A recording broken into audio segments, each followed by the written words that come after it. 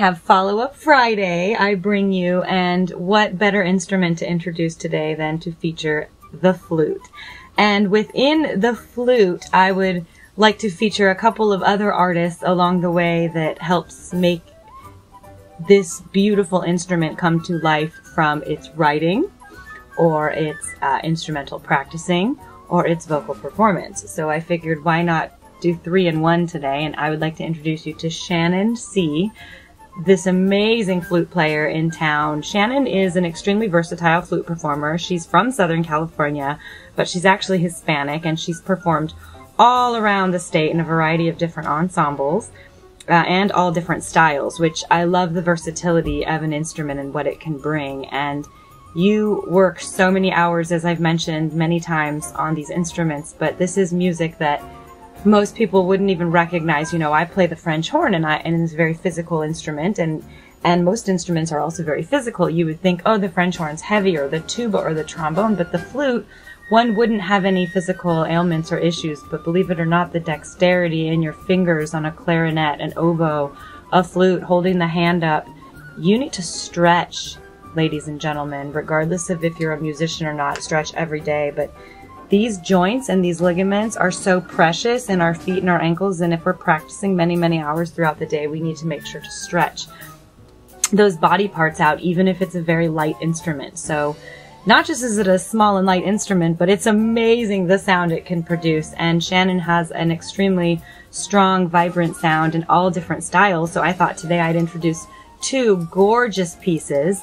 One from a pretty incredible composer that I have recently come into contact with through Shannon and some other artists who've mentioned him before. His name is JARRYD E.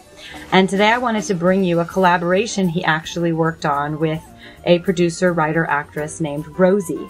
And of course the director was involved, and it's very clear from the start they wanted to use Disney style music. So I wanted to offer you some Friday fantasy with the flute today, introducing you to JARRYD, as well as an incredible vocalist named Scarlett. And Scarlett, believe it or not, is from the States. However, she also has a Peruvian influence in her life and has written, and I should say transcribed, 5 Peruvian songs that are from so many years ago most of you have probably never heard.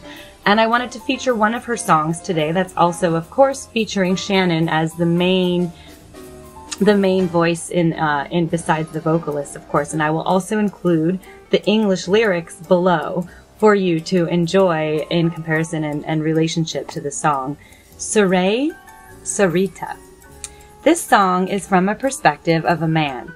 He is talking with himself, telling his heart not to love Seré Sarita anymore. Even though she has mistreated him, he still has to convince his heart to stop loving her. So please enjoy this beautiful music as I feature 3 incredibly talented artists coming together, and what collaboration brings, and composers. Think of fantasy world and how you want to write, because this is some beautiful music. Happy Friday, everyone. See you soon. Thank you for watching and subscribing.